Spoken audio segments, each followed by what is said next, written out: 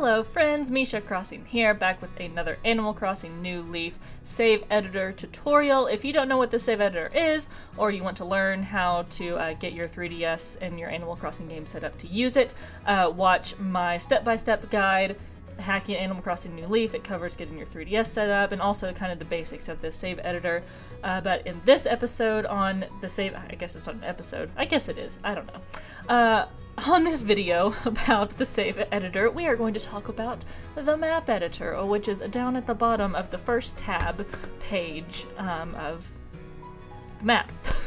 So you got your map down here. The basics of this is that you can select any acre on here, click on it, and a whole bunch of options for what you can change that acre to come up. And at the top right here, you'll see warning: an invalid acre structure might freeze the game while booting. Might freeze the game while booting. So let's go over some of those ground rules. I'm gonna go over what's on that more info page that it linked to. So some ground rules for the map editor. Everybody pay attention, because the map editor is the most, it's the riskiest of all of this Save Editor, basically. If you create an invalid map structure, like say you're editing your river and you for some reason put some grass right in the middle of your river, or tried to make it go off to where there's no waterfall or something like that, that clearly the game would not naturally allow to happen, that will glitch your game, that will corrupt your game. Don't do that. Always have a valid map structure. Another thing, do not swap the side your beach is on. Several people have done this and have said that it's just led to their save file didn't necessarily corrupt, but there was just a whole mess going on the new side of their beach, and the game wouldn't work properly. So don't do that. Similarly, don't swap what side the campground is on. I don't even know if you should change where your campground entrance is on your map. It has the option to down here. You know, it has those acres, and then you can change. You could technically change what side it's on, but just don't. Just don't worry with it. Just leave it where it is. If I find out for sure whether it's safe or unsafe to move your campground, I'll put it in a pinned comment and in the description box. But for now, just leave it be. Also, do not delete your town plaza acre. You can move it to wherever you want. I'll talk about that in a second, but you have to have it. You have to have it for the NPCs that come to visit, events that happen. There's a lot that the game does in this area, and you have to have it, otherwise your game will not work. You also have to have two waterfalls. You have to have one that's on a wall on the cliff here, and you have to have one that goes into the sea. Any less than that, and your game will corrupt. You also have to have at least one pond, 2 beach slopes, and at least 2 rocks. The rocks thing is more about, should have been in my spawning and deleting items video, but I forgot to mention it, so keep at least 2 rocks. There isn't a ton to explain about the map editor. It's pretty much just clicking around on the different types of acres until you have a river that you like and building placements that you like, but I'll go over kind of the brief bits and bobs of the map.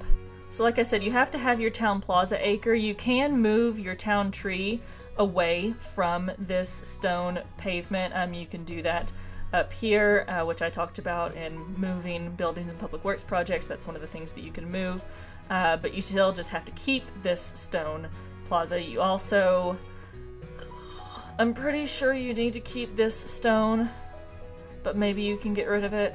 You can definitely delete your retail and town hall stones if you want to. You don't have to have them necessarily. And you can also move them away from their buildings. So let's just go over these different acres. These are just plain grass acres. I don't know what the difference is between them. Maybe the different types of grass, although that's something that you can change in a different part of the editor, the shape of your grass. So I don't know. This is grass. Obviously, these are little ponds on their own. Then these 3, 1, 2, 3, are the 3 different town plaza stones. Like I said, you have to have at least one of these somewhere, and only one. Don't have more than one, that'd be weird. These 2 guys are the town hall pavements. These 4 pavements here with the ponds, these are retail. Retail always has a pond near it for some reason in the game, but like I said, you can move this plaza, this pavement away from retail, or delete it altogether if you want. And then these 3 are the train station pavements.